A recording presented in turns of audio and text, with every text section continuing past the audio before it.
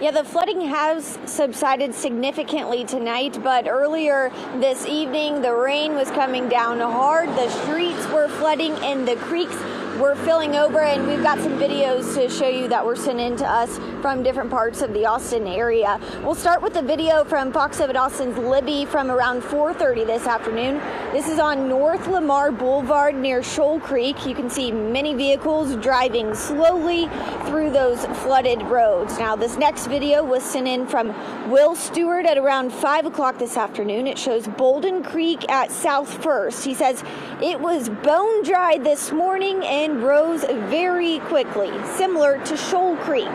Now, here's a video of Shoal Creek shot from the tallest building in the city. This was sent in by Brian Rawson at around 5:30. You can see the creek is moving, flowing fast. You can also see those cars moving slow in traffic. A reminder to take your time driving in this weather. It can be hard to see the car in front of you, and the roads are slick. And here's one more video of a creek. This is Waller Creek between 45th and 46th Street, sent in at around 4:30 from Kyle Florence. It's at one point this evening, Waller Creek was spilled over and the area was closed. It has subsided for now. Now, the last video is from viewer Alex Wild. This is at around 4:30 in West Austin at Lake Austin Boulevard and Exposition Boulevard. Again, vehicles in flooded waters, windshield wipers flying, cars splashing water onto other cars.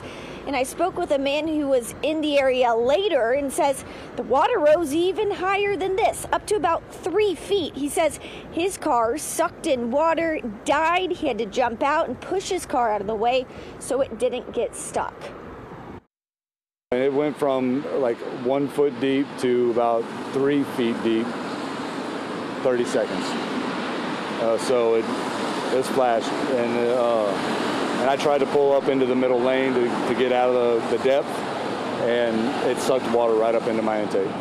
So at that point, I knew that I needed to push. The National Weather Service has measured 3.6 inches of rain at Camp Mabry, making today the rainiest day of the year so far. And a flood watch is still in effect for the Austin metro area and Hill Country counties until Wednesday. So definitely be weather aware, and remember, turn around, don't drown. Reporting live in downtown Austin, Meredith Aldis, Fox 7 Austin News.